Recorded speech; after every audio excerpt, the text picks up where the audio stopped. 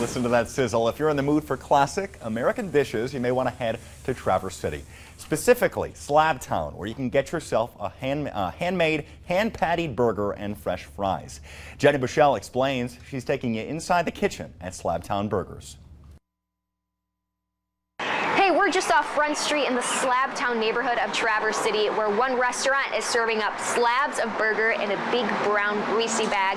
It's Slabtown Burgers, and we're going inside the kitchen. From hand-cut fries, you are a rock star at potatoes, to way overstuffed burgers. Is that not a commercial? What? Over-the-top quality is what Slabtown Burgers is all about. So we started about 6 years ago, and we just came up with all these processes. So yeah. General Manager Jake Dunn joined the team in the early days. That's when owners Jeff and Tony Pawnell started the burger icon.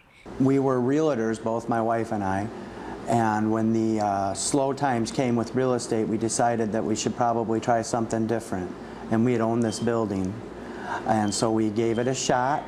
Burgers were always something that I enjoyed every day to eat. The building itself is a house in the Slabtown district, a neighborhood named after the housing style from logging days. In the lumbering times of the Traverse City, the Bohemians had made where they live here, and they would receive slabs of wood for free to build their houses out of. And so they became known as Slabtown. Jake starts his crew every day with the staples. There's potato punching. And we do this every morning,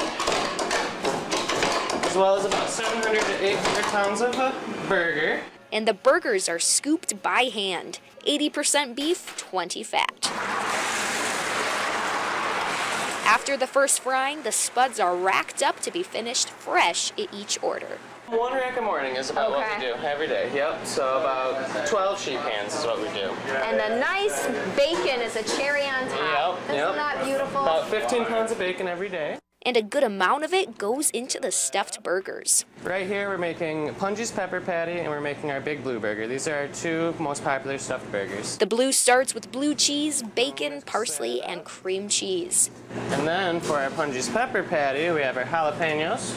Break that down for me, Punji's. Is that a person? That is the owner's nickname.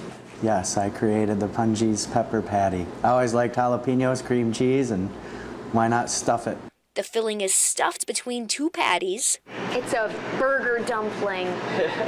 Then they go straight to the grill. The half-pounders take about 5 minutes until they're dressed up with toppings on a classic white, pretzel bread, or gluten-free bun.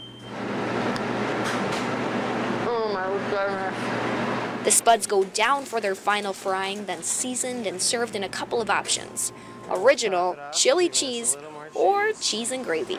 Cheese is good. And to top it all off, the Slabtown shake is the concrete that holds every bite together. I'm just gonna take care of that little bit right there. Ooh, maybe I'll have a little more. Dine in or take out, the Slabtown stamp is served with a smile and a grease-blotted bag. In Georgia, I ordered a beef sandwich, and the lady brought it out to me in a bag with grease dripping out of it, and I'm like, that is cool. So the next time you're on the hunt for grub, or maybe just a good time, call Slabtown. Reporting inside the kitchen, I'm Jenny Bushell, 9 and 10 News.